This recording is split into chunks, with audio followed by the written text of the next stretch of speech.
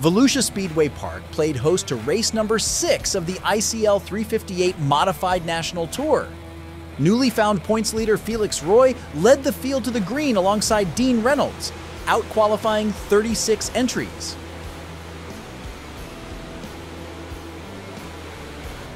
The first incident of the event had Mark Murray pointed the wrong direction, off the bumper of Tyler Twitchell. On lap 5, while racing for 8th, Matthew Westphal ran over Brett Walsh down the backstretch, collecting Tom Ostendorf and John Spillman. Colton Zimmer, currently 3rd in series points, qualified 5th on the night. Troubles in his qualifier forced him to utilize a provisional, starting 20th, dead last on the field. Zimmer would be the event's hard charger, making it up to the 10th position. Dean Reynolds made his 28th career ICL start and battled Aidan Strawberry for the runner-up spot on the podium for the majority of the event. Aidan would win the battle, maintaining his 2nd place position in series points.